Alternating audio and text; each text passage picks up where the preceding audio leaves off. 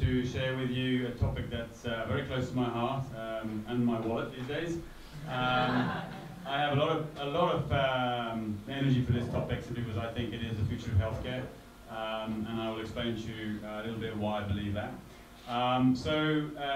Healthcare is in my blood. I've been in the industry for a couple of decades now. Well, I've worked in big pharma and I've worked in big medtech. I've consulted to big pharma and to big medtech. I've banked to a big pharma and medtech. So I've seen the industry from an organic growth perspective, in other words, inside trying to sell the products that we own, and from an inorganic perspective, in other words, how can we grow using other people's stuff. I spent probably about a third of my time in Europe, so very aware of mature markets, and 2/3 of my time in Asia, so very much aware of, I guess, developing markets, let's say. My last gig in corporate was with Merck, the big American Merck, where I was accountable for the whole region's inorganic growth, where we did a load of M&A, licensing as well as JVs. And the last 3 years, since I left Merck, in fact, the anniversary is tomorrow. You want some flowers ahead? From Merck. And set up Propel. And Propel is still, I would describe, a bit of a proof of concept, but we set out to demonstrate that there was value in investing in solutions, HealthTech solutions, so we're going to make a difference to the delivery of healthcare in Asia. As Christian rightly pointed out, it's still very much a nascent space, but it's an exciting space. Goldman Sachs on Monday published a report saying that it was the next big bang. And of course most of their focus is on what's happening in the US, but it's good to see Goldman backing the story. So what I won't do today is talk about how to invest, because that's a whole different story, and will take a whole lot more time. But what I did agree with Christian was to give you a flavor as to why I believe this technology revolution that is affecting our day-to-day lives is actually going to change healthcare. To talk about some of the trends that we are seeing, that everybody's seeing at a global level. Some of you will have probably seen those before, depending on how close you are to the topic.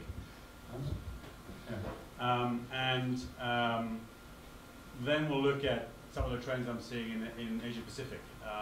For the last 2 years or so, I've been working quite hard to understand who's who in the zoo of Asia HealthTech, simply because it's a very fragmented ecosystem, and to Christian's point, not very well developed. So I keep coming across new ideas, new startups, new concepts, and it's good to record those to get an understanding of who's doing what and what categories are more popular than others, and looking at why that is.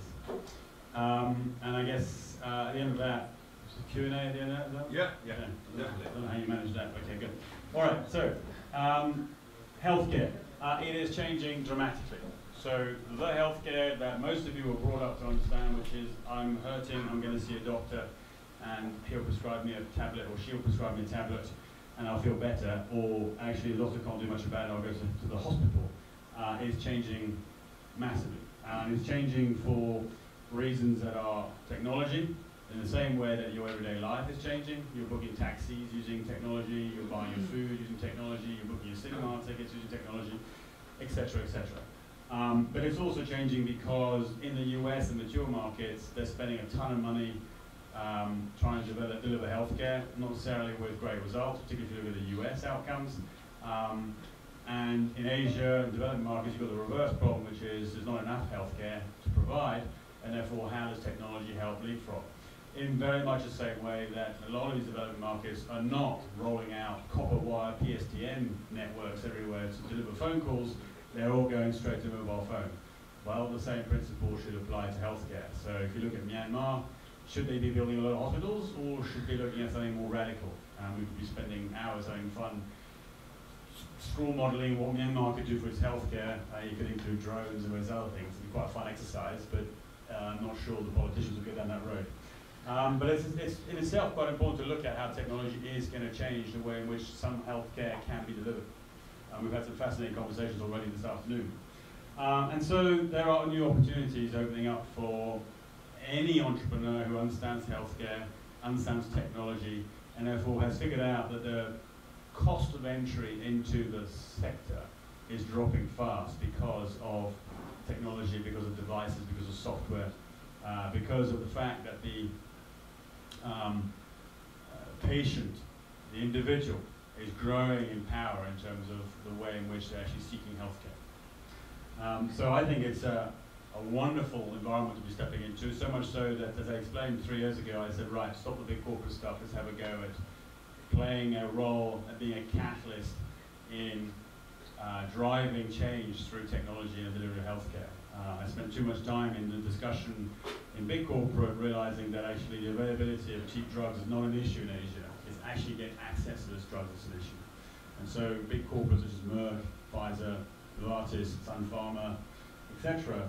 are not necessarily helping by turning up with new drugs at high cost, simply because that's not really solving the bulk of the healthcare burden in this part of the world. So why do I believe this is changing, and what do I believe is changing? I believe there are 5 key drivers. Data is the first one. We're starting to see that not only are we getting more data, but we're also got access to the data and therefore be able to make a difference. Biosensors is the other big change. I deliberately did not call it wearables, and I'll explain why in a minute. So biosensors is the other big change coming about in healthcare. Third one is mobile devices. The sheer number of smartphones out there is starting to make a big difference in terms of the way healthcare is delivered, in the broader sense of the term of healthcare delivery. Fourth one is frugal stroke reverse innovation. How do you leverage certainly the number 2 and number 3 on that list to deliver better healthcare rather than buying the big machines with all the bells and whistles that go ping that GE and Philips, etc. make, that only a big hospital can afford. And finally, new, emerging, but 3D printing should not be underestimated. And I'm not talking about printing new organs, that's way down the road. I'm talking about exoskeletons, those kind of things, which can be done actually quite cheaply. But hey, printing new organs is coming. It's just probably another 20 years away. Okay, so let's look at data. Data is changing healthcare. And those, to me, are the 6 broad categories of how data is changing healthcare. So genomics. Everyone heard of genomics? So yeah, so sequencing the DNA, in other words, understanding the computer code that's driving your body. The power of that is fantastic in terms of understanding which bug in your body computer software has gone wrong, and therefore how do you repair that bug. But imagine the power of that when it comes to drug research, when it comes to clinical trials. It's a whole new disruptor of the pharmaceutical industry. The second one is data analytics. The machine learning, AI, and various other deep learning type technologies mean that not only is data growing, IBM quotes that 90% of the healthcare data we're looking at now was created in the last 2 years. So you can see that exponential curve of data creation. But the power of the computer in terms of analytics, in terms of pattern definition, is growing exponentially as well. And so we're starting to see some real differences being made in relation to the way in which diagnosis is formulated, or certainly research, existing research is being looked at. IBM is capable of loading about 200 million separate unstructured documents in less than a few seconds in order to start looking at it and making cross-references of other data. And they've already jumped into bed with Mayo Clinic, Cleveland, Medtronic, Johnson & Johnson, Epic, to actually start making that difference. And IBM's absolutely dead set on this. I think Apple's already in that deal as well as Google, I think. Public awareness. I talked about this a little bit this afternoon. The fact that that data is available means that we can start helping people, for example, understand more about disease in an educational way. We can also help them understand the fact that there's counterfeit drugs out there in a sensible way. We can also help them understand the fact that where the information is and how to educate themselves around the fact that there are chronic diseases they may be victims of, for example. Support providers, again, that's a mixture of data as well as analytical power, but hospitals, for example, are able to manage themselves in a much more effective and efficient way in terms of the way in which they deliver their healthcare. And so moving towards outcome. Not only just the efficient use of their resources, but also how do they look at all the data they're collecting on patients to start eliminating errors, for example, be able to spot patterns and take proactive action in relation to things like as simple as MERS, for example, which is the issue that the Korean hospital got wrong very badly earlier on. The sixth one is digital therapeutics. I think that's a fairly common term used now for apps that are used by patients, stroke individuals, but usually patients who are trying to manage their disease. And it ranges from not only being able to calculate the right insulin injection you should be making based on various data inputs, but it could be as simple as lifestyle guidance in relation to a cardiovascular patient, for example. And of course, drug firms are quite liking these on the basis that they help with compliance and adherence around specific chronic disease medication regimen, such as cardiovascular, for example. And finally, of course, health ecosystems is one under the radar, but an important one, which is how do you aggregate all this data in one place and start being able to make sense of it? Because it's still very siloed. Fitbit has its own data, Julien has its own data, and Apple is doing its own thing, etc. So is there a way of aggregating this data in one place? So Qualcomm started that ball rolling, and Apple, of course, having released HealthKit, is helping us, for example, as individuals, be able to carry all our own personal data in one place. We're a far cry from that at this stage, but I think some of the early adopters are starting to see how they can collect data from the scales, the Fitbits, and my watch is now telling me my heart rate on every 10-minute basis, etc. So it might be useful one day when I start seeing an uptick in my at-rest heart rate, but at this stage it's just collecting my HR data. So that's why I think data is changing healthcare.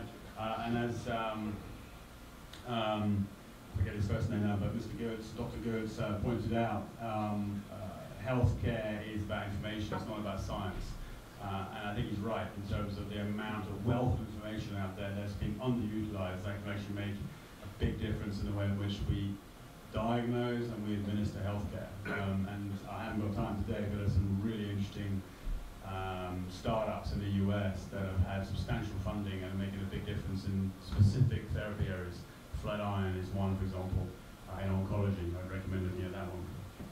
Okay, the second lever of change is biosensing or biosensors. I deliberately didn't call them wearables because I think the minute you use the word wearables, everybody thinks that you've got something stuck on your wrist.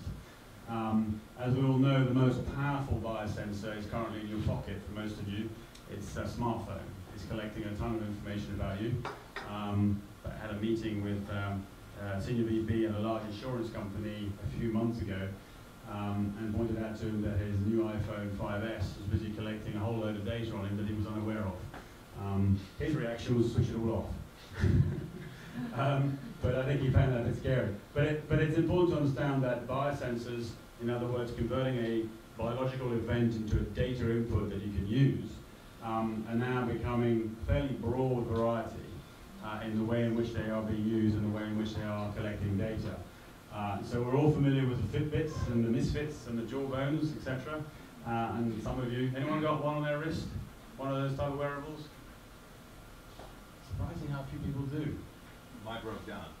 Your Fitbit broke down? Yeah. Behind the pillar. I went surfing. One over there, yeah, okay. Obviously getting a bit of traction in the US based on the IPO results, but so that was the first thing that most early adopters decided to buy and play with and create a bit of data, and of course it got a lot of flack and criticism simply because it seemed to collect a lot of data but never seemed to get any decent feedback in terms of how we should manage our lives differently. But you need to start somewhere, and they are starting to see some use in them, for example, in terms of post-heart surgery rehab.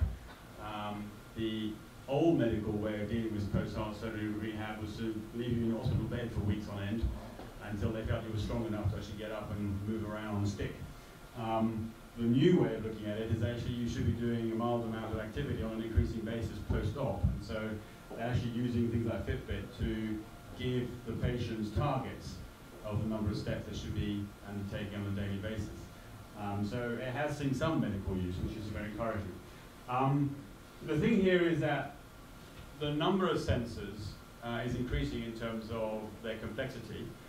The power these sensors consume is reducing as they're getting more sophisticated.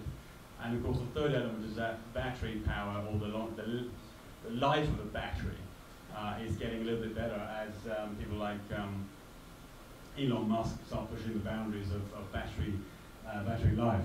Now the beauty of that is we're going to start seeing, of course, biosensors therefore appearing in other types of wearable, in inverted commas. So, of course, we're starting to see more and more smartwatches carrying these things. Garmin's gone into it a big way. The Apple Watch does it too. And of course, there are a plethora of others now out there, such as I think Pebble has got a new one now, etc. But what we're starting to see is smart clothing. I like smart clothing simply because I think you can do a great deal more analysis of body function and therefore collect more biodata. The professional sports teams have been using this for some time now. Most of the National Football League in the US, for example, wear smart clothing and collect a lot of data in relation to their performance on the pitch. So that means that the team tactician and the team doctor are now playing Moneyball the real way. Rather than looking at historical data, they're looking at real data on the pitch. And they're able to identify a player that's starting to fatigue or starting to look lame and take action immediately rather than once injury has occurred.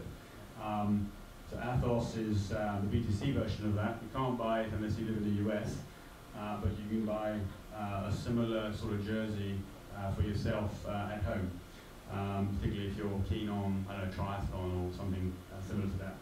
And then we're starting to see patches and ingestibles. The most famous ingestible, so to speak, is Proteus, which was backed by Novartis a couple of years ago. The idea there is you ingest a sensor at the same time as your medication, and it will start giving some very valuable data in relation to the patient themselves and that medication, ranging from adverse events to how does it affect your day-to-day, I guess, performance, so to speak. And then patches and tattoos are quite interesting. In other words, the sensors are getting small enough to be able to put into a very small patch that you can just stick to your skin. NC10 is perfecting that. Zio is more recent in terms of that is doing, anyone familiar with the Holter? Which is still, the gold standard device used for cardiac measurement, usually done when you've been identified as having been at risk. It's a box about the size of, I guess, one of the original iPods, let's say, and you get little suckers you stick all over yourself, wires dangle everywhere, and it gives some rather accurate information. Well, the Zio is about the size of a Band-Aid, and you stick it on your chest. It has battery power for 2 weeks, and it will collect exactly the same information. You will find Eric Topol, who's a bit of the forefather or the godfather of digital health, in 2009 in a TED Med video, wearing that on stage and showing live his cardiac metrics whilst he's presenting on stage. It's quite interesting to see it wobble and move. So as you can see, that is starting to appear. Wearables and biosensors are starting to appear in different ways in our everyday lives, and will start meaning that we're collecting much more meaningful data rather than just steps. It'll be BP, it'll be HR, it'll be oxygenation, it'll be VO2, it'll be a whole load of information that actually will start being able to enable the right analogs to provide some really sensible feedback in relation to the way in which we're living our lives, and therefore start to feed that paradigm shift of moving away from disease to prevention, because we're now being able to own data that helps us be more proactive and take greater ownership of our own health. Okay, third pillar, no more information rather than just pointing out that mobile devices in Asia are reaching everyone. This is the Kleiner Perkins Caulfield Byers report that came out 3 or 4 months ago. It's a big VC firm, but they're probably famous now because they were sued for sexual harassment, weren't they? Or something, or alleged sexual harassment. But they release a report every year on the internet and how the internet is changing the world. This data is very interesting because it shows not only size of population, which we're all familiar with, but more importantly, the sheer number of mobile subscriptions as a relative to the population, but now increasingly important, of course, is smartphone penetration. And when we think smartphone, and you guys are probably familiar with this, but you have to ignore Samsung and you have to ignore iPhone. You've got to think about Xiaomi, Carbon, all the low-end smartphone manufacturers in China and India that are knocking out full functional smartphones, Android platform for $200 or less. It's 4,000 pesos here. My phone just announced. Yeah. Yeah, 4,000 pesos. It's Yeah. like one of these Foxconn also. 4,000 pesos. Yeah. So the reality of smartphones being in everyone's paws is in developing markets in Asia is highly realistic. Now, what's interesting in the data I don't have here to show you is the number of those phones that actually have a 3G connection is a fraction of the actual phone ownership. So there's a lot of Wi-Fi usage, but not a lot of 3G usage at this stage. I guess budget doesn't allow for 3G usage at this stage in developing markets. But I thought those numbers were very impressive, particularly in terms of where we are now, and of course, I mean, projections are projections, but if you show penetration of smartphones going forwards. Philippines is about to hit 50% by Q1 2016. Okay. It's like pretty old. It's like early. I think we're already at 32, 33, and the last numbers that I saw is like Q1 2016 we are 50%. I think it's 2014 data, well, according to these guys. Anyway, it can only go up exponentially, and will go up Well, they across already have all more markets. mobile phone subscription than population in the Philippines. And That doesn't surprise me. I've just seen various meetings I've been in so far. Okay, so that's mobile device, and so I think the reality of the first two pillars I shared with you, data and biosensors, is increasingly so in developing markets in Asia, simply because increasingly we have that ownership. Now, I'll come back to why I think an individual in a developing market with a phone is likely to be a core driver in this part of the world versus, say, Europe. Frugal innovation, just to represent it, I thought I'd put a couple of examples because most people sort of talk about it differently, but I would describe it as, say, medtech for all. We had a long conversation about this afternoon because I think it is a sweet spot for Asia in terms of how do you provide diagnostics for, I guess, the non-10 percenters, let's say. And by 10 percent, I mean the top 10% income in a country. How do you provide that when the big machines that go ping that are made by the big MNCs cost such a fortune? The answer to that is develop something that actually works alongside an iPhone or a smartphone, sorry to be generic here, that allows a healthcare professional stroke patient to identify whether you're at risk or not at risk. The idea is not to compete with the big machine that goes ping. The idea is to limit the number of people who are actually using the big machine that goes ping. Because then you're reducing the burden on the hospital, you're reducing the burden on the clinic, allowing them, healthcare professionals in those entities, to deliver better health. I don't know if you've ever been to a hospital in China, but usually it's a long line of thousands of people around the block and around again, all holding a token as if you were, I don't know, a globe. customer service at Globe is fantastic. No, it's not the customer service. It's when the new phone gets launched. Oh, yeah, You got this queue around the block. Well, it looks like that when you're in a hospital in China. Yeah, I guess right. So these are just a few examples ranging from what are essentially, this is an ECG, single channel ECG. For those who've not heard of it, Live Core, it's FDA approved, launched in the US. It's about 120 bucks a piece. It ties to an Android, a Samsung and an iPhone. It will give you a full trace of your ECG. They have signed a deal with Apollo Hospitals in India, and Apollo Hospitals now roll them out to all their cardiologists and primary care physicians. So that's one potential option for you guys, if you haven't looked at it already. iRhythm means a Zio, which I referred to earlier on. So as you can see, it's fairly much bigger than a Band-Aid. Shift Labs are quite interesting. That's the first health tech device that's come out of Y Combinator. And they've come up with, you know, in the hospital you've got those big drip bags full of saline water or blood support, etc., that hang on a big sort of thing on wheels that patients, in films they usually have them push them around the corridor, but usually you're in bed when these things are on.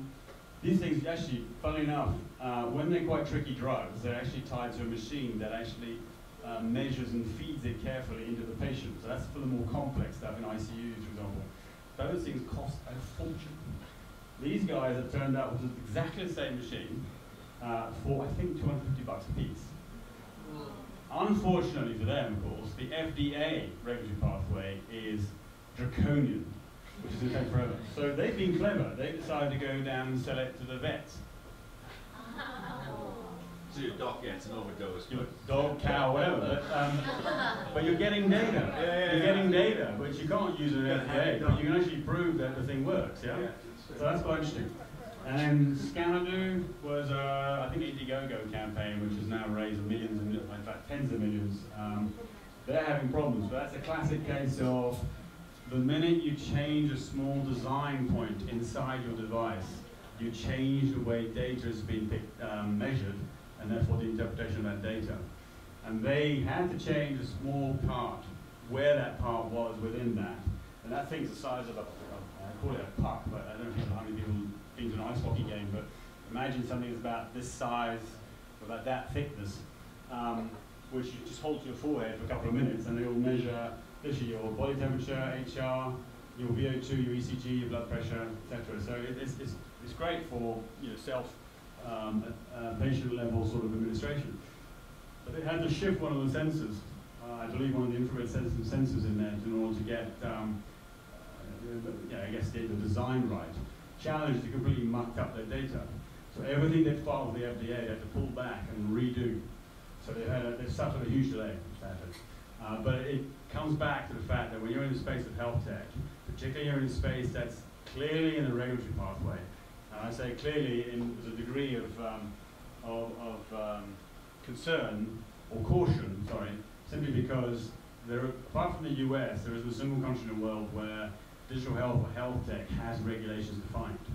So you either find yourself being driven by the medical devices regulations in the EU, for example, or in certain developing markets in Asia, you actually find yourself being forced down the pharmaceutical regulations, which are even further away from where you need to be. So if you're in Indonesia, for example, BPOM will start looking after your new device, which is usually a huge headache, because they don't understand what you're doing. But it's important to understand that regulations can play a huge role in your fate as an entrepreneur with a device. So that's reverse innovation. Just wanted to touch very briefly on 3D printing and give you a flavor of some of the things that are actually coming through from 3D printing, ranging from medical equipment, instantly made medical equipment rather than shipping huge boxes of stuff, to low-cost prosthetics. And there's some really interesting case studies of NGOs building on-the-spot made-to-measure prosthetics for children and adults who have been victim, of course, of mines or IEDs, etc. And so be able to deliver real healthcare, delivery, or care delivery, on the ground there at a fraction of the cost of the usual route. And of course, not so crazy as to go and start thinking about bone replacements. In fact, I was reading an article last week where they use 3D printing to make a semi-temporary vertebrae replacement for a patient in the US. So it's interesting to see how 3D printing is starting to play a growing role, let's say, in surgery. Usually it's been used to actually print the organ that you're going to operate on in order to actually allow the surgeon to get familiar with the organ they're going to focus on, and therefore be able to increase the precision of their intervention. But now starting to see a lot more in relation to how 3D printing has been used as bone replacements. A lady in Holland had a disease which meant her skull was growing and wouldn't stop growing. And so they had to cut most of the skull away because it was obviously crushing her brain. And they replaced it with special material, but it was 3D printed to exactly the right measurement for her. So a lot of it's still pilots, a lot of laboratory work, but it's gonna become every day. Sorry, for the skull printing, the 3D printing. Yeah. Do they get the images from a CT scan? Usually CT or MRI, yeah, depending on what it is you're trying to measure. So it's actually an actual representation of. So you can actually do plastic surgery for it. Correct. Correct. Particularly when it's very tricky, like a tumor. Removing a tumor, for example, from an internal organ. Yeah, absolutely. So that's 3D printing. Anyway, so that was a bit of a gallop, but for some of you, some stuff you know already. For others, hopefully, some new information there. But just to give you a flavor as to why I think the whole healthcare ecosystem and environment and what we know is about to get turned on its head, and why I took the decision to actually start focusing on this, deliberately focus on this, rather than continuing to help a large drug firm sell more drugs. So I think it's very exciting, and so do a lot of investors. So we look at funding. My friend Jack Young at Qualcomm, which were the investors behind. Who made? Okay, major investors behind Fitbit. So they made a lot of money. He is on record basically saying that investments in digital health will only keep growing. And it's fair to say that when you look at the data I'm about to show you, we're not only seeing funding growing, but we're starting to see the large MNCs playing an active role in this space as well. So, at a high level, more globally, what we're definitely seeing is some key themes taking shape in relation to funding, and therefore in relation to what are some of the startup concepts, let's say, or value propositions that have been favored. We're seeing venture capital funding double last year on the year before and quadruple 2011. I'll show you that in a minute. We're certainly starting to see a greater number of tech players coming into the space. For those who didn't think of it, but Google and Apple are going to be playing a significant role in the delivery of healthcare in the future. Strategic investors, we'll look at that as well, but Medtronic put 50 million into Glucose, 2-3 months ago, which is diabetes management software. M&A deal flow, definitely, strong IPO trend, certainly in healthcare, IPOs is a very strong activity. There's an accusation that it's getting a bit frothy. And best estimates are that about 10,000 plus digital health or health tech startups across the world. I suspect that's underestimating it, but it's very difficult to get a handle on the exact number. So let's look at this data at the global level. So as far as growth year on year, we're seeing digital health or health tech dwarf the other subsectors or sub-verticals of healthcare. Now, this is year-on-year growth, so of course it's starting from a small base, and therefore large growth will eventually look like a very big bar. But what I was trying to show really is the fact that in terms of the venture capital funding focus and the year-on-year focus, we're seeing a very large uptick in terms of health tech. Not to say that, of course, we're not seeing some growth in biotech and med devices, but obviously the investment sizes are much different and the timelines are much different. But that to me is very encouraging. What's of course doubly encouraging is if you then look at these bars here, the health tech bars, and refer them up to the chart in blue over there, what you'll see is that 2014 total health tech VC funding has doubled 2013, but quadrupled 2011. And for all of the hallmarks we're seeing 2015, we should see at least a match, if not exceeding, of 2014 during the course of 2015. Only halfway through the year, but it's looking pretty good for that again. So if we dive a little bit into that in terms of some of the trends year on year, you'll see some common trends through. So healthcare consumer engagement is a big one. In other words, how do you enable, or how does, Joe Average, the individual, the patient, get more information in relation to their health, engage with the right doctor, the right healthcare professional, eventually, of course, get more information about their own disease if they've been diagnosed as having a disease, etc.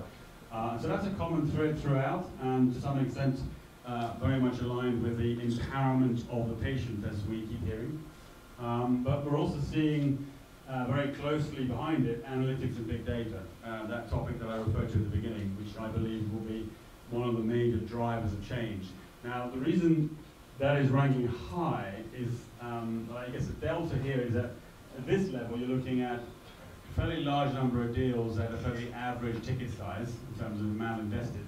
Here you're looking at a lower number of deals, but much higher investments, much higher, in the hundreds of millions now in terms of some of the big analytic players in the US.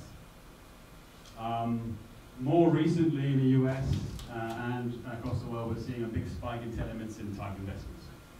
Now, a large part of that in the US is because the law came in allowing for charging for telemedicine consultation.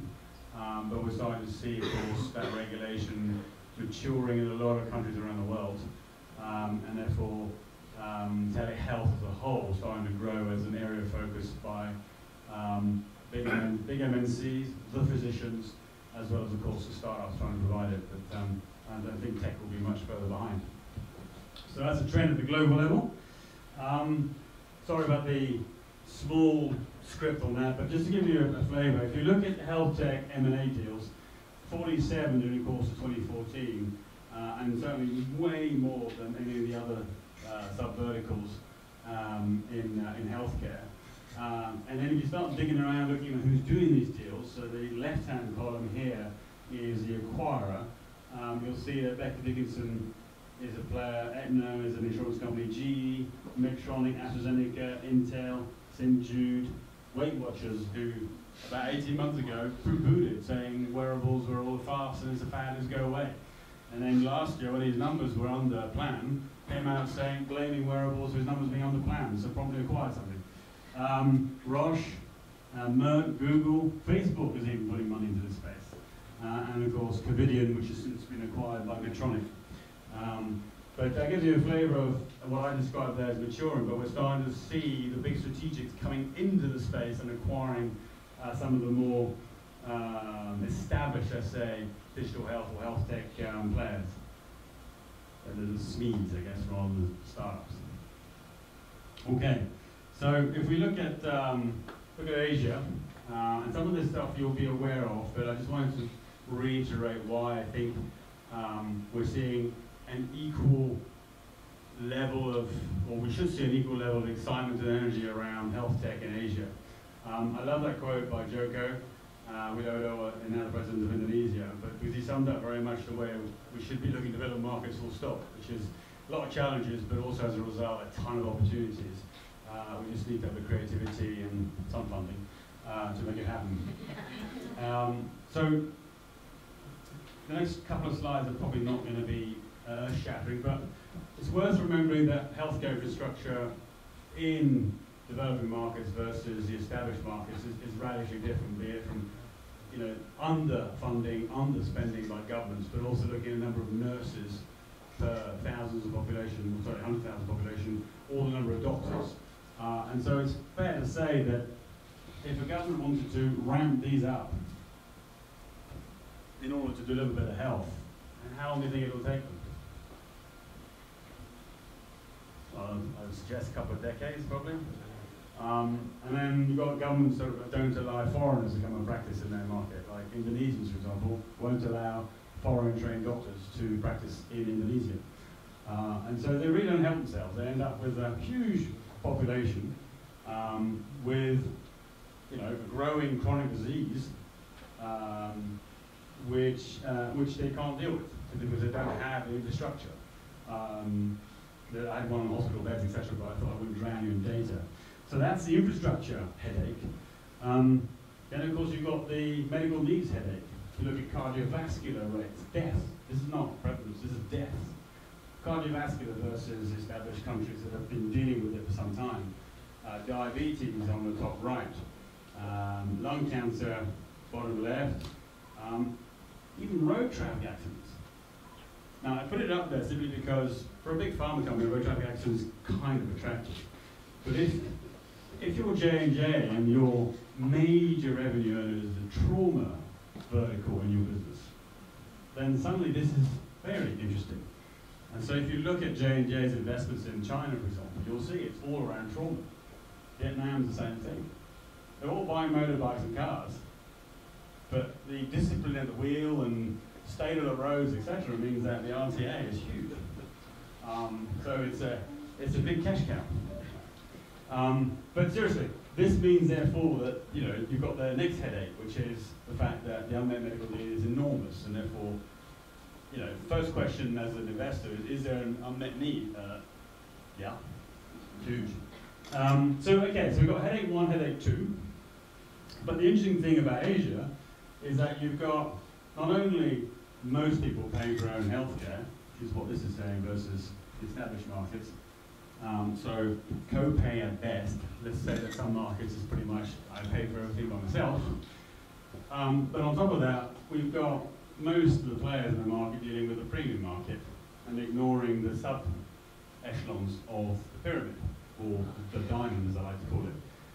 What does that mean? Well, that means that essentially what's happening in these verticals, or more specifically these two, sorry, is that they're looking for choice, they're looking for value for money.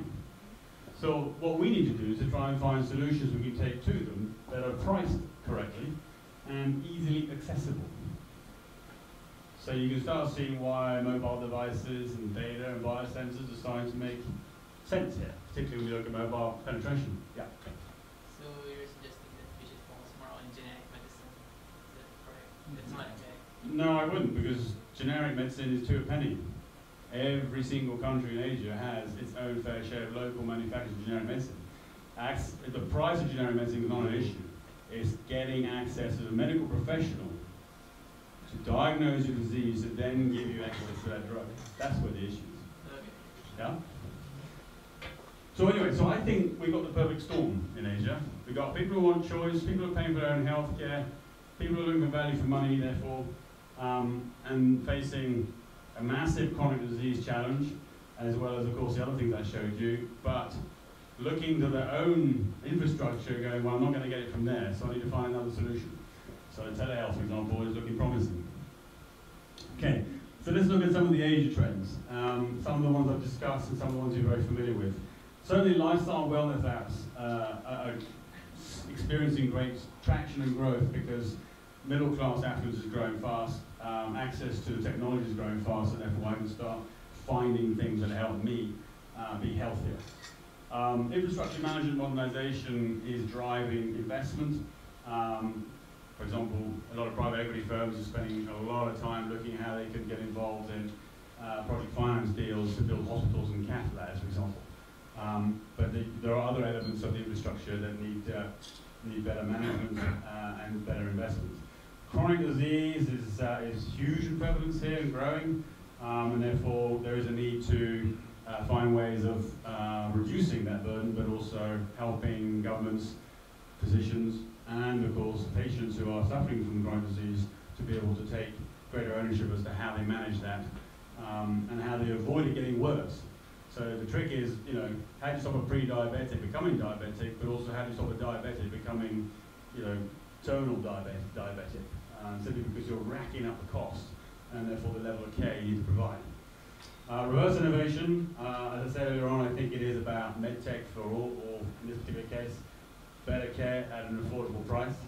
And of course, we shouldn't lose from sight the fact that senior healthcare is a massive value pool, the grey dollar as it's called, but also one that will become an issue for some of the Asian markets going forwards.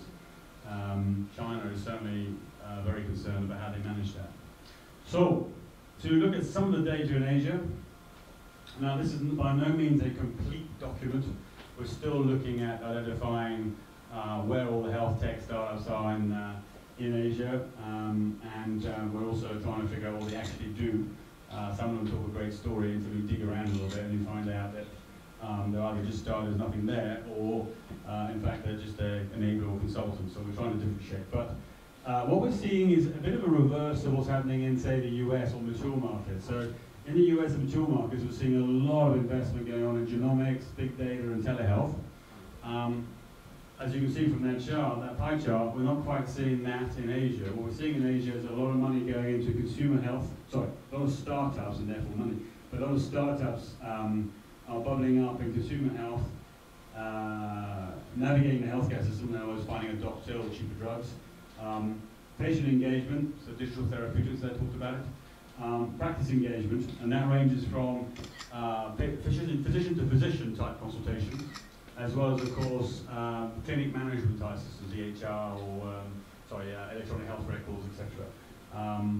You only have to go around a few doctors' clinics in most Asian countries to find that most of it is still driven on bits of paper and a pencil, which is fine, but what we're seeing is a lot of doctors are starting to see an opportunity to actually electronify, whatever the right term is, that data so that they can manage their business better and look at better patterns.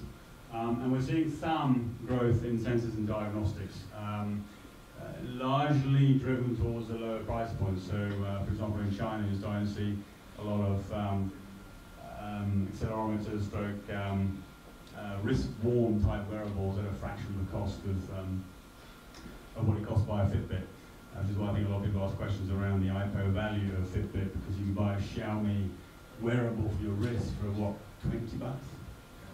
20 bucks now? Which practically does the same thing. So there you go. So that really gives you a flavor of the broad categories of health tech startups as we've seen them in Asia. The caveat or caution on this data is it's not a complete feast yet, so I'm really still working on this. But we decided a couple of years ago at Propel that we were spending a lot of our time discovering new stuff, but we weren't necessarily documenting it well enough to be able to build a big picture, an appreciation of what's happening, what are some of the trends. So we embarked on this. This is actually on a separate website, so it's not on the Propel website, it's on a website called healthstartups.asia. But you'll see some of the data there. Now the interesting thing is looking at, of course, some of the geographic point of origin, of the startups. You won't be surprised to find that India and China are the two gorillas in the room in relation to the sheer number of startups that are coming out of those two countries, and these are just health tech startups. But what's interesting to see Singapore, despite my criticisms of the government not spending enough time trying to facilitate a health tech space, we are seeing quite a few. Now, the slightly, colouring that needs to be added to that is I think some of the startups are there because it is the right regional headquarters for them, rather than necessarily being focused on that market. There's only 5 million people in Singapore, so you have to ask, whether there is a viable business model for a lot of these startups sitting in Singapore. But interesting to see how little there is going on in South Korea and Japan. Now, I value those numbers as much as I can. The challenge, of course, those markets is a lot of the material is in original language, and therefore it's difficult to decipher. It was a bit impenetrable in terms of getting the data. But I'm told those markets are pretty domestic, and the pain points are pretty low. In South Korea, you can get healthcare from a physician for not a lot of money. And it's pretty good healthcare, and it's usually around the corner. And so the pain point is different. It's a little bit like, I guess, being in the UK, where your physician's pretty much on tap. You have to wait a little bit for him or her. But it's free, and it only costs you about £10, 20 bucks to actually get your script. So as far as the patient's concerned, the pain point is very low. We'll come back to that important pain point. But that's going to give you a view, an insight as to how the healthcare system's going. But diving in a bit more detail, looking at some of the deals. So I haven't put all the deals here, I just wanted to give you a flavour of some of the key deals that have occurred in the last 18 months. Ranging from China, MeToo, which is Consumer Health and Wellness, which picked up 35 million from Matrix. Matrix is a very large VC player in the US. To Fractal, which is Indian-born and is very much about finding a doctor. I also have electronic health record type software, claim management software. That picked up 30 million US dollars with Sequoia Capital. Sequoia is again another very large US VC that's very active in Asia now. That's a Series B. In other words, their second big raise for that startup. They've just relocated to Singapore and they're ready to take on the whole of Asia. They launched recently in the Philippines. Yeah. I've seen them around here. But they've got $30 million of advertising and promotion. They're starting buying billboards. Yeah, not surprised. That kind of money.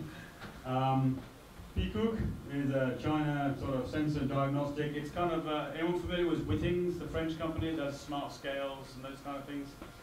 Probably not. Anyway, they do smart scales. It's all domestic stuff, but stuff you can buy at home that measures your weight and your fat body percentage and etc. That's wearables and for better use at home. This is 1MG, I was talking about it earlier on this afternoon. Used to be known as HealthTech Plus in India. That's about script fulfillment. So you come out the doctor with your script. There's an authentication process to actually get authorized by a pharmacist. The pharmacist will then bid for that script with whoever's got the cheapest product that meets the bill, and then we'll dispatch that particular drug to your front door or office door or wherever. In a market of 1.2 billion people, that's a very promising value proposition for me. I'm not invested in this guy, but I'm talking to Me Too at the moment. They'll practically do the same thing, but I think at the moment there's enough market share for a lot of these guys to do well. Sorry? Yeah, I've seen one. Dog, probably the most heard about deal in Singapore when it comes to HealthTech. They picked up 8.5 million. That is a medical tourism website. So essentially pricing a particular operation, for example, between what it would cost you in Singapore to get it done versus getting it done in Bangkok, or I'm told KL's doing very well these days, the ringgit being so low.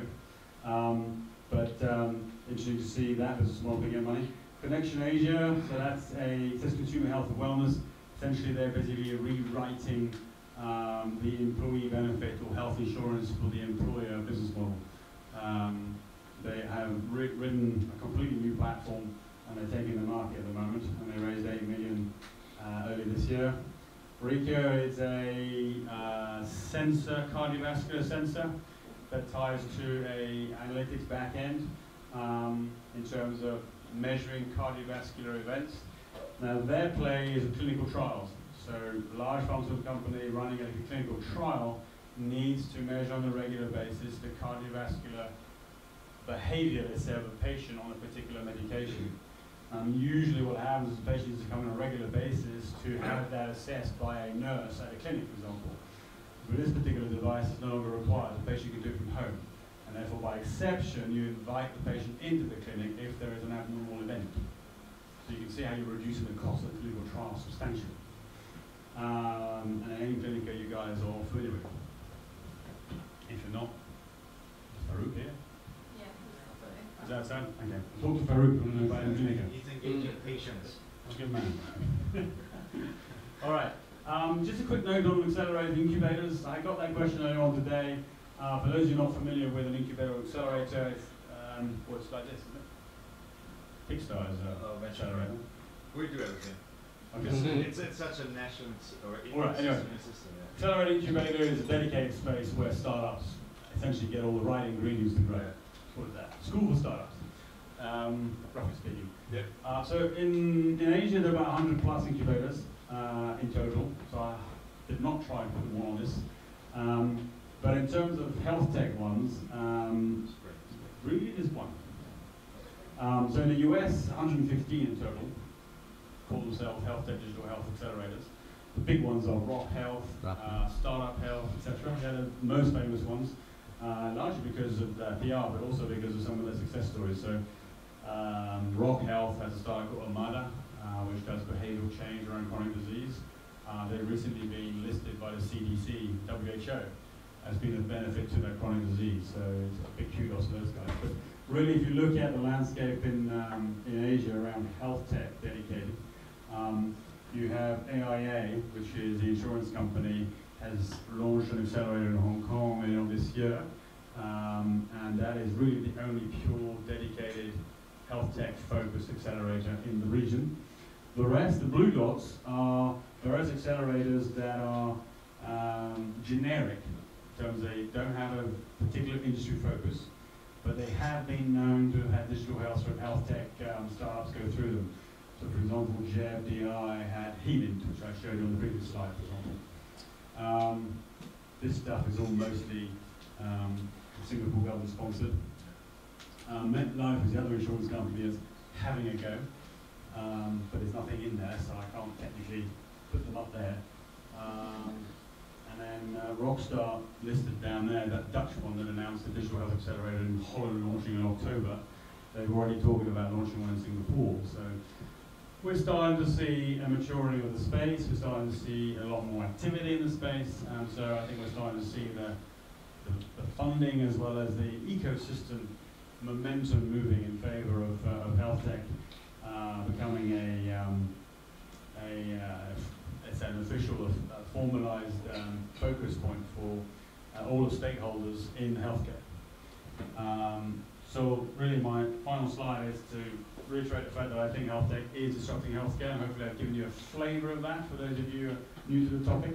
That technology is a fundamental pillar of that change and will create that paradigm for better healthcare. That Asian healthcare is able to leapfrog its, particularly in developing markets, its own limited healthcare infrastructure, and it can do so significantly and substantially. New opportunities exist. So for all of you entrepreneurs out there, your accelerators out there, etc., there is a great opportunity to make a difference and potentially do very well with your startup. And with the backing of a number of very big tech firms, telco firms, etc., as everybody really starts focusing on this space. So that's it, really. That was a bit of a gallop, but to give you a flavour of how we're seeing the switch between some of the global trends to what's actually physically, specifically happening in Asia. I'm very excited. I hope you are, and I look forward to hearing from you guys in terms of some of your success stories in this space going forward. Thank you.